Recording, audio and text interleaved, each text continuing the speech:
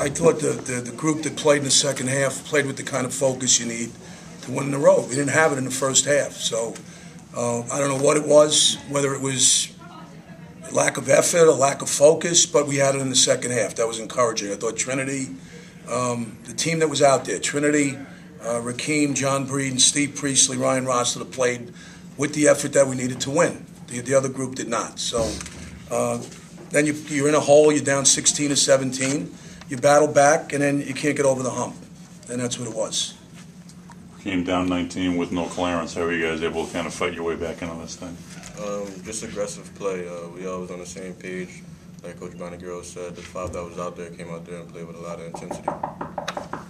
Brian, can you just talk about how this team is to play against, kind of physical, and always going to be kind of a foul fest type of game? Yeah, they definitely try to slow you down, get in the half court, and really just try to, mug you defensively. And, the first half, we allowed them to do it to us, and, we got out of sorts.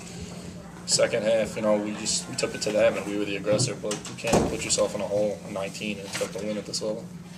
How concerned are you about Clarence's health right now? Obviously it's a big concern. He's one of our best players, and he just went down with an injury, so hopefully this one isn't as bad, or maybe he just tweaked it.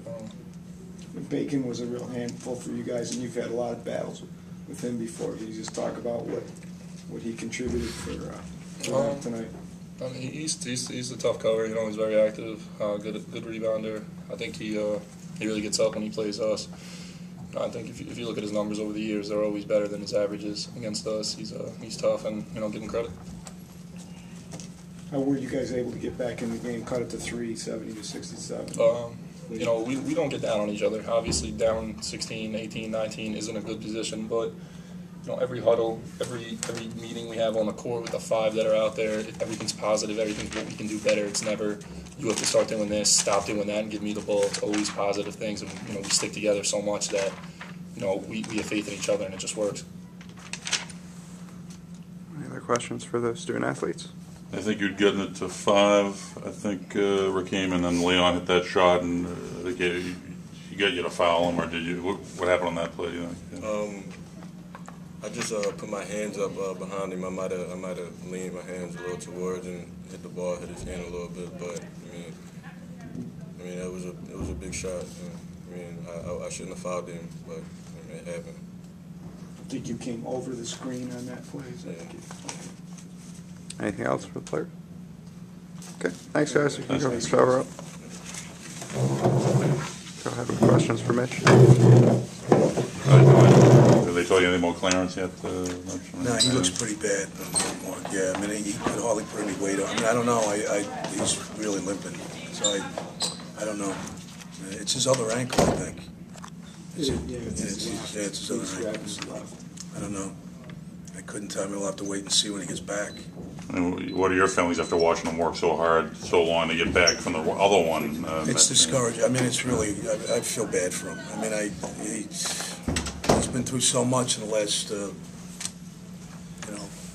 month with his ankle. Now to have the other one get injured, he couldn't ask for anything worse. Does the second half comeback give you some confidence that even if he's out for a long period of time, you can press on and fight with the grip you had? I was very encouraged with Breeden and Breeden. I thought they came in and really upped the tempo, and they were aggressive. They were making steal. We were running our press, and it was way more aggressive than it was in the first half. That was really encouraging. I thought Trinity played really well. Really came on. And Priestley was a pretty good factor in the comeback. Was that a matter of just maybe his toughness matched up against the way St. Peter's plays a little bit? Well, I thought, Mike, they were very physical, so I thought Priestley could give us something, give us some physical play in there. They were a really physical team inside, and I thought Steve gave us some good minutes.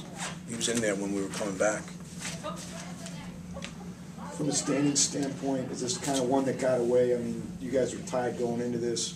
Fairfield and Iona just both won tonight. Is this kind of an important game for that, or is it too early to think about that? St. Peter's, Mike, is a good team. We got to play really well to beat them here. They're an upper echelon team. They got veterans. We got to play our best game to beat them. They're pretty good. Any other questions for Mitch?